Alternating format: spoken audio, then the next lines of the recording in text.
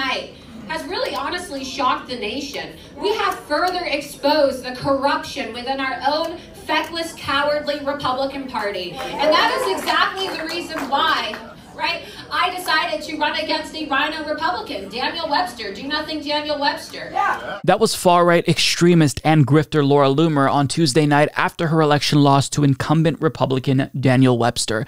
Now, as you saw there, she said very clearly she's not conceding. She's claiming that there was fraud, and now since Tuesday, things have escalated drastically because now she is simply unilaterally declaring herself the Congresswoman of Florida's 11th Congressional District. So we'll talk about that and speculate how that's going to work out, even though she lost and has presented no evidence of fraud. But regardless, she did come pretty close, and that should horrify everyone. So she got 44.2% of the vote, and that really is no small feat for someone this extreme. And I just want you all to let that sink in for a moment. Laura Loomer almost won a GOP primary against an incumbent Republican. That is scary. And believe it or not, even though this sounds like it's a stretch, she's more extreme than Marjorie Taylor Greene, full stop. There's a lot of overlap there, to be clear, but she absolutely is more explicit in her racist rhetoric. Now, if you don't know who Laura Loomer is, let me give you a little bit of background. This is from Mother Jones. Loomer hasn't served in office before. Instead, she is famous for being a conservative activist and being cartoonishly bigoted. She has a years-long history of raw, unfiltered Islamophobia that possibly reached its zenith when she said after 50 people were killed in a New Zealand mosque that, quote, nobody cares about the Christchurch shooting. I especially don't. I care about my social media accounts and the fact that Americans are being silenced. Loomer was bemoaning those kicked off websites like Twitter for being racist. She did not change her rhetoric to make herself more palatable for Congress during the campaign. Loomer recently shared an article that lamented the accelerating of the erasing of America's white history. She's also kept up a public dialogue with Nick Fuentes, a white nationalist who endorsed her. In March, Loomer went on white nationalist Jared Taylor's podcast. Right Wing Watch has documented her saying things like, I'm a really big supporter of the Christian nationalist movement, and I'm going to fight for Christians. I'm going to fight for white people. I'm going to fight for nationalist movements. So we're not talking about dog whistles here. She's saying it loudly. And that is disturbing that she got 44% of the vote in Florida's 11th Congressional District. Now, my first introduction to her was when she chained herself, or handcuffed herself rather, to the door of Twitter's headquarters in New York after she was banned. And she was there for hours and she was trending. So, I mean, mission accomplished. And I mean, like, look, I have a Twitter account. I feel like I would be sad if I didn't have my Twitter account. But I mean, go outside, touch grass, Jesus Christ. But now she has decided that she wants to be a congresswoman. So she ran before and lost. This time she came closer, still lost. But now she's not going down silently. So she is claiming it was stolen from her. And on Tuesday night, to go back to her speech, she worked herself to tears, literally convincing herself that this election was illegally stolen from her. Watch. We are losing our country because of big tech election interference. And I am pleading with the Republican Party to please start taking this issue seriously. Please. Because the American people deserve representation. And that's why I ran for Congress in 2020. It's why I ran for Congress in 2022. And it's why I'm going to keep fighting for all of you. I'm never going to... I mean, I don't know if she believes what she's saying. I don't know if she's just saying this to work up the crowd. I don't know if maybe she didn't believe it but convinced herself. I don't know what to make of this. But either way, even though this is a little bit humorous, to be honest, this is absolutely devastating to democracy. This is what Republicans going forward are going to do thanks to Donald Trump. It started with him, and then Carrie Lake, gubernatorial candidate in Arizona before that election was even called. She, announced that she had won, claimed that there was fraud. She ended up winning, still said that there was fraud, and perhaps maybe she would have won by a bigger margin. You now see other candidates like Laura Loomer claiming fraud. This is just going to be what they do when they lose elections, even when it's against fellow Republicans. And that is damaging to democracy.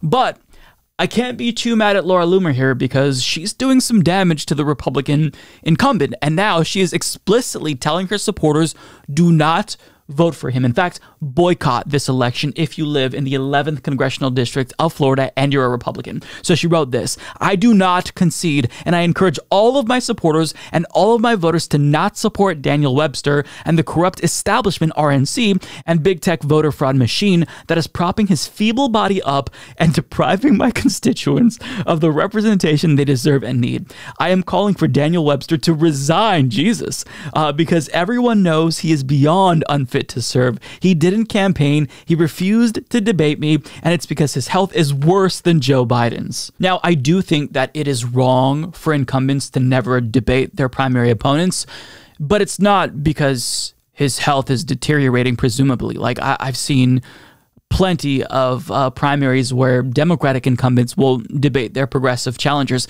This is just the thing that incumbents do. I do think that they should be forced to debate their opponents because I believe in democracy, even lunatics like Laura Loomer. So, I don't blame her for being upset about that. But to claim that there was fraud and he didn't want to debate you because he's dying, presumably, I mean, come on. But that's not even the best part, because in a lengthy Telegram post, she just straight up declared herself the Congresswoman of Florida's 11th congressional district.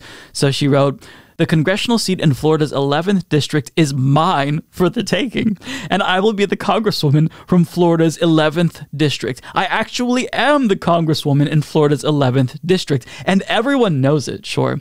I'm not going anywhere except Washington, D.C. Florida's 11th district is my home, and I'm going to keep fighting for the people here who have zero representation thanks to the feckless GOP establishment and voter fraud. Daniel Webster is illegitimate, and my team and I will work to drive him into the ground every step of the way until he collapses in disgrace or poor health, Jesus Christ, and resigns like he should have many years ago." Now, skipping ahead a couple of paragraphs here. "His health is drastically failing. He is demented, looks ill. He could barely speak. He wears a life alert, and and I am willing to bet he doesn't survive before his current term is over, or he pulls an early retirement and the good old boys try to handpick another corrupt successor. We will not allow them to get away with that. They think I'm leaving, and guess what? I'm not." Now we're going to skip ahead a little bit. It gets even darker, believe it or not.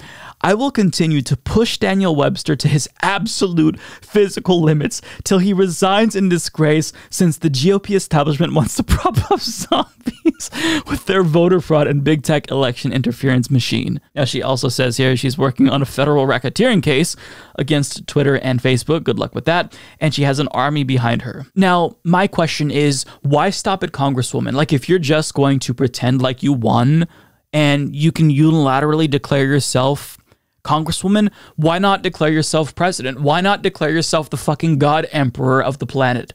I just don't get why you stop there. Aim higher.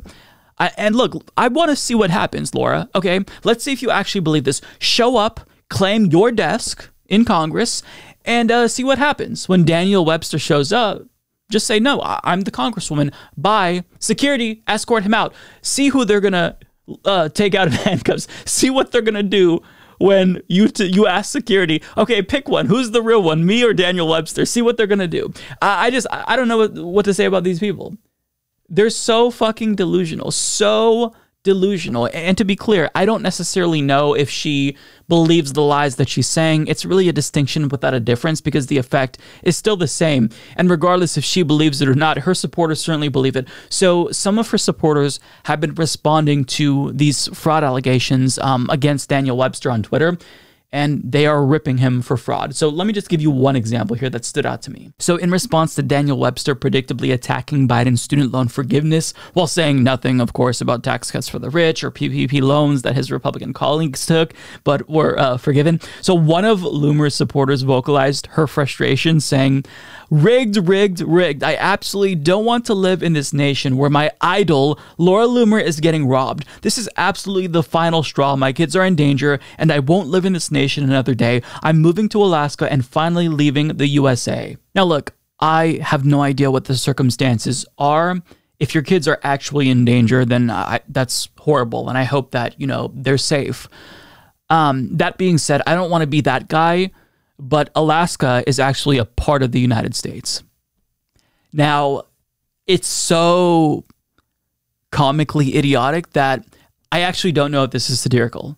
Like, that's where we're at, where this is indistinguishable from satire. So that person could be trolling. I mean, saying my idol, Laura Loomer, it feels like maybe this is a troll, but at the same time, would anyone doubt it if this were indeed a real Laura Loomer supporter? At this point, I have no idea. Like, I genuinely don't know. But it's so preposterous that I have to at least question, is this satirical? Is this person just being ironic? Because this is what we're dealing with here. It's not a stretch to think that her supporters are believing this, considering Donald Trump got so many people riled up that they stormed the fucking Capitol. So how is this going to end? Is she going to encourage her supporters to storm Daniel Webster's office? Is she going to just, again, like handcuff herself to his chair? How is this going to end? Like, you're declaring yourself the Congresswoman of the 11th District of Florida. So how's that going to work out? I just don't know. But either way, I damn well will be watching this shit show, because I like that she's trying to tank Daniel Webster's chances. I think that that's great. Don't love that she's, harming democracy overall, but if she's trying to convince her supporters to boycott this election and help this Republican lose, okay, let them fight. Up yours, up yours, up yours. Sons of bitches, bitches. Woke moralist, woke moralist, woke moralist. I dreamed I saw my maternal grandmother. She was stroking herself absent-mindedly. I let her have her way. Her genital region was exposed. I let her have her way.